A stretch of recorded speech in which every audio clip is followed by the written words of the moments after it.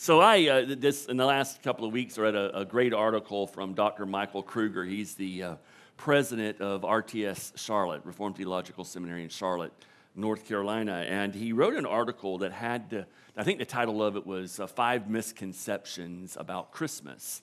And the point of the article was so much of what we believe or know or take for granted in the Christmas story and the Christmas season, a lot of it's myth. A lot of it's just fable, fantasy.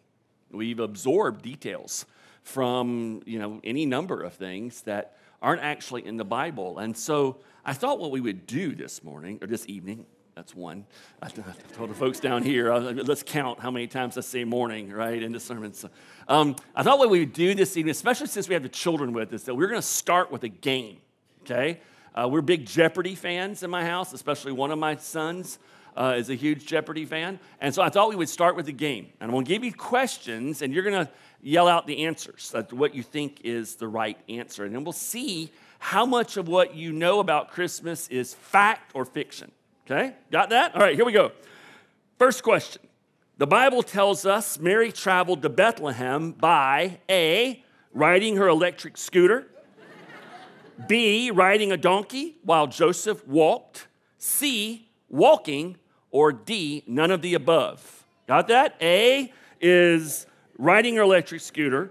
B is riding a donkey while Joseph walked. C is walking. D is none of the above. Ready? Ready, set, what is it? D. It is D, none of the above, because the Bible doesn't actually tell us how she got to Bethlehem. Okay? Well, we always see pictures of her riding on the donkey while, Joseph walked, but who knows? Okay, here's another one. True or false? We celebrate Jesus' birth on December 25th because the early Christian church co-opted and redeemed an existing pagan holiday. How many of you have heard that before? Okay, lots of you. Okay. True or false? Ready? Yes. A lot of trues. False. Absolutely false. Right. So, early church folks believed that Jesus was crucified, and rightly so. They believed that he was crucified on March 25th. And so for various reasons, they believe he was also conceived on March 25th. You go 9 months from March 25th, what do you end up at? Well, you all are real math geniuses in here, okay? Right, December 25th, that's right. And the reason why I think March 25th, by the way, just as a side fact, is there's pretty good reason to believe that John the Baptist was conceived in September. And if you go 9 months or 6 months, and we know that Jesus was 6 months after John the Baptist, that's March. So there's a couple of little clues in Scripture that make people go, okay, there we go. So anyway, there you go. It's false. It has nothing to do with pagan holiday. That's untrue. That's a recent development. Here's a good one. This is too easy. Jesus, children, you ready for this one? This one I put in here just for you. Jesus was born in A, a stable, B, hospital, C, a house, or D, none of the above. A is a stable, B is a hospital, C is a house, D is none of the above. Only children can answer. Ready, children? 1, 2, 3, what was it? C, house. Okay, this is a good one. You know how we even just read in Luke, there's no room in the what? Inn. Okay, the Greek word for inn there is the only place in Luke it's translated inn. Everywhere else it's translated guest room. Okay, and so Dr. Kruger rightly points out that in that time, homes had a guest room, and they had another room attached, like we might call a one-car garage. That's where they kept the animals and their little home. They didn't have Old West stables and barns out back. No, it was like attached to the house. And so literally he says, and I gave you the quote just so, because this is really cool. Maybe I didn't give you the quote. It's not up here. Here we go. It seems likely then that Mary gave birth to Jesus while they were staying at the home of Joseph's relatives in Bethlehem, but the room in which they stayed, likely a tight guest room or hastily added chamber, couldn't accommodate a birth. So Mary had to give birth in the larger family room and lay Jesus in the nearby manger. Okay, that word "in" everywhere else in the New Testament is guest room. In fact, there is another word used in the New Testament, Greek word that's translated "in," and that's not what's used here. So there we go. Interesting. This one, again, this one's for children, okay? How many wise men came from the east with gifts for Jesus? A, 4, B, 3, C, at least 2, D, none of the above. Okay? Children, ready? A, 4, B, 3, C, at least 2, D, none of the above. What is it? That was not a children's voice I just heard over here.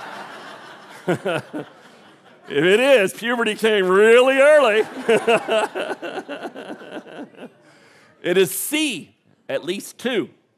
Bible doesn't say 3, doesn't give us a number. It does give us plural. It says they came from the east, so we know there's at least 2. Why do you think we say 3? A lot of people think 3 because of the gifts, frankincense, myrrh, and so they think, okay, there's 3.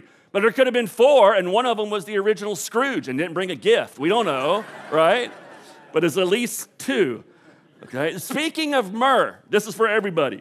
The Magi brought gifts, including myrrh. What is myrrh? Is it A, a precious jewel, B, ancient money, C, a cooking spice, or D, a burial spice? Okay, A, B, or C. Ready? What? Oh, y'all got, hey, you got something. That's good. It is a burial spice. All right, last one.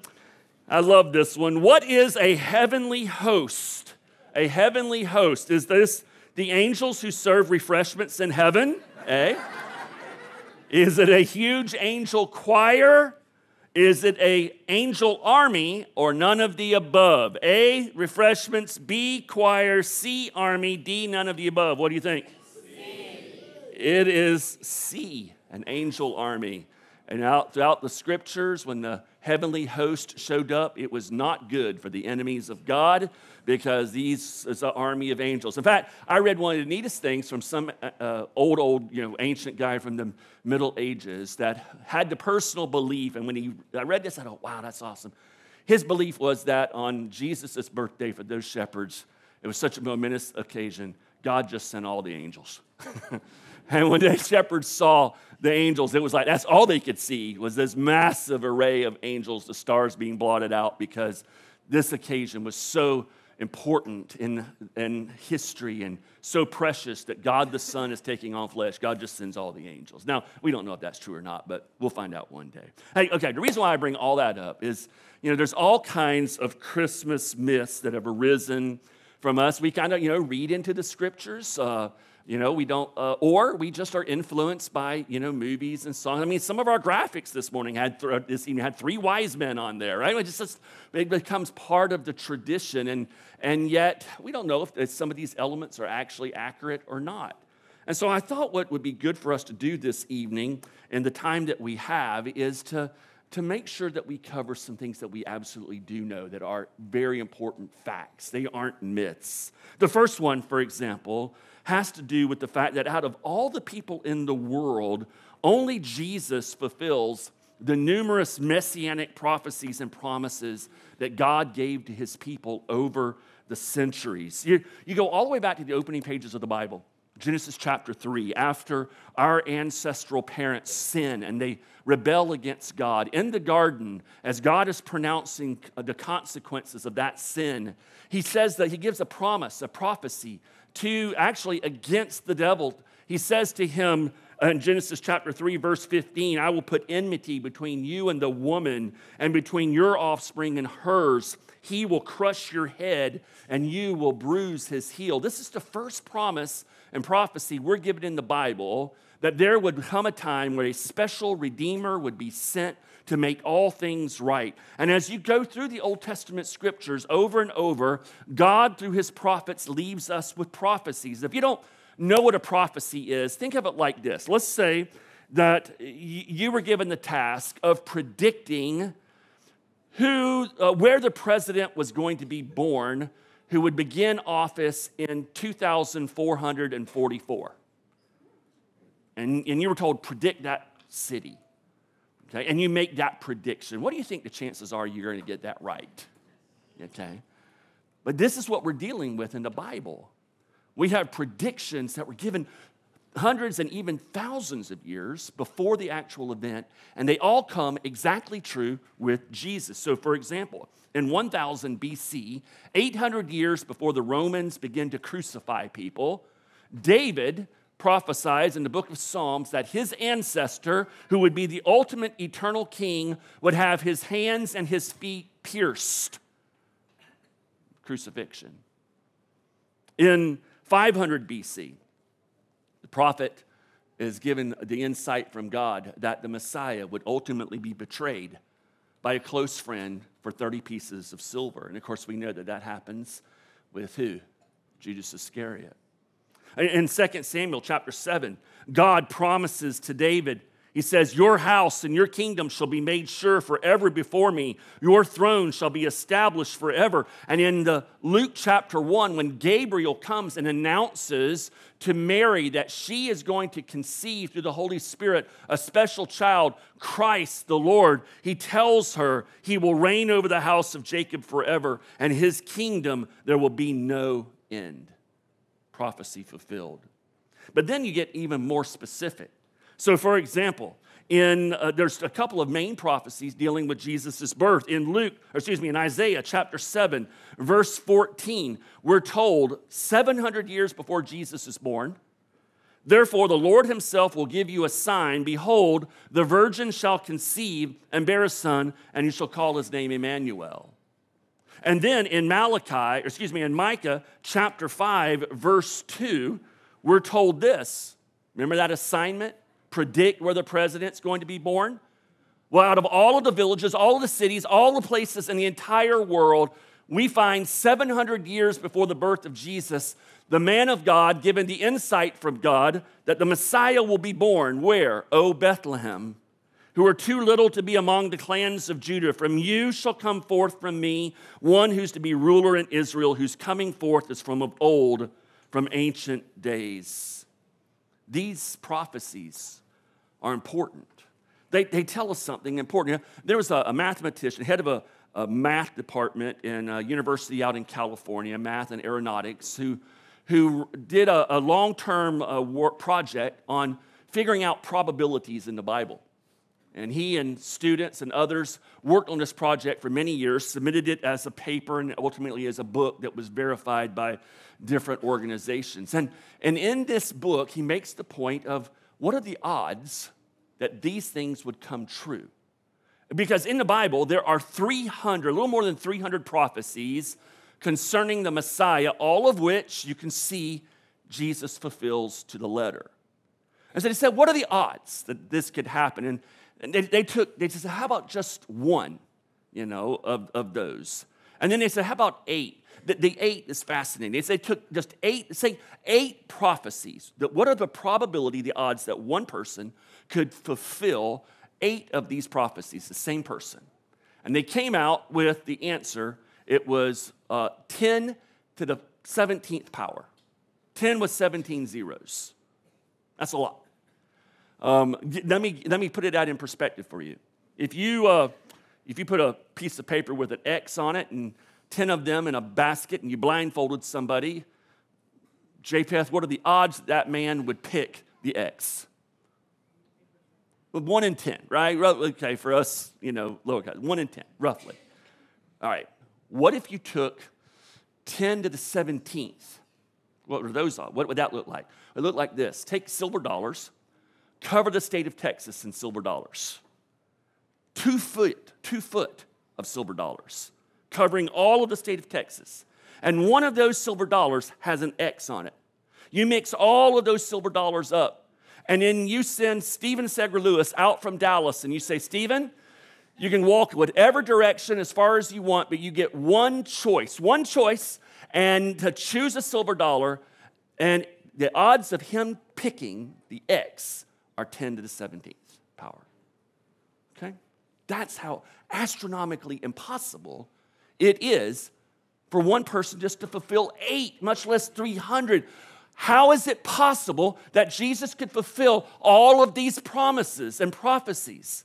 Because he is God in the flesh, fulfilling God's plan. That's why. Fact, not fiction, not myth. It's not a myth. It's fact. And so this leads us to a second Christmas fact, something that I hope all of you would know this evening. The announcement of Jesus' birth is the greatest proclamation in human history. Dylan and Lily read the story for us a few moments ago from Luke chapter 2. And if you didn't pick it up, that story is telling us something incredibly important, that each and every one of us needs a Savior. Why did God send a Savior? Because we need a Savior. We need a Savior because the Scriptures tell us that all of us have sinned and fall short of the glory of God. God's perspective on us and our natural state. Now, we don't see ourselves this way, but this is how our Creator sees us. He says, there is no one who is righteous, no, not one. In other words, it is impossible for us to do anything that is righteous before God, that earns credit with Him, that measures up to His standard of holiness. We need a Savior from outside of ourselves to help and deliver us, because all of us are sinners who fall short of the glory of God. And so as a result of that, the Scriptures tell us that the wages of that sin is eternal separation from God.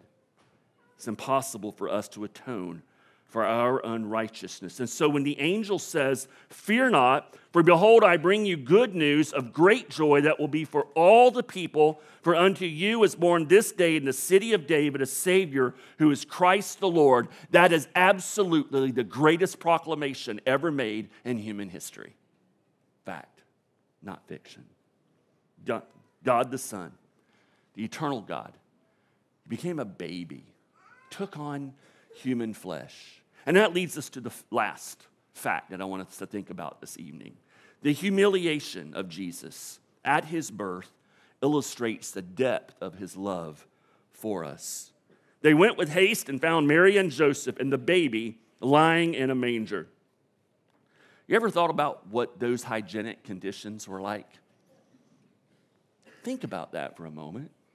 Here is the creator of the universe, the second person of the Trinity, God the Son, who's now taken on human flesh. He leaves the glories of heaven, the majesty of heaven, where the archangels themselves and the seraphims and the cherubim sing glory to him around the clock and had been doing so for eternity. He leaves all of the splendor and glory of heaven to be born in a place that smells like cow dung, lying in a feeding trough. That's what a manger is, where the animals ate. That's his first bed. And he's born to a little teenage girl who's about 14 years old or so, probably scared out of her mind. He has no angels singing his praises, no attendants, no anything that we would think of as the accoutrements of the most powerful God, the only God, and yet there he is. Why would he do that? Why would he do that? He tells us, for God so loved the world that he gave the greatest gift ever given. Fact, not myth or fiction. That God so loved the world that he gave his only begotten Son, that whosoever will believe in him will not perish but have eternal life. And so my question for you this evening is simply this. This fact of Jesus, this gift that God has given, have you received him as your personal Lord and Savior? Do you worship him throughout the year because he is that real to you? Or is he just somebody that you know a lot about because you've watched a couple of Disney specials when you were a kid, or you had some stories read to you? Jesus is more than a Disney special. Jesus is God in the flesh who came to take away the sins of the world. I hope that you know him as your Lord and Savior. Lord Jesus, thank you for coming, bearing the weight of our sins so that we could have eternal life. And we pray during this Christmas season that we would remember who you are and what you've done. And for the one who maybe is here this evening, who's come to enjoy this service, to celebrate Christmas, may you open their eyes, if they've not been opened yet, to the reality of who you are, Lord Jesus. Would you help them to see that this is not a season of just shopping and celebration, something that has been developed through corporate America. This is a celebration of you, our Creator, who's taken on human flesh so that we could have our sins forgiven. Without your incarnation, without your birth in Bethlehem, we would have no hope for the forgiveness of sins. And so we thank you and we sing our praises to you this evening. In your name we pray. Amen.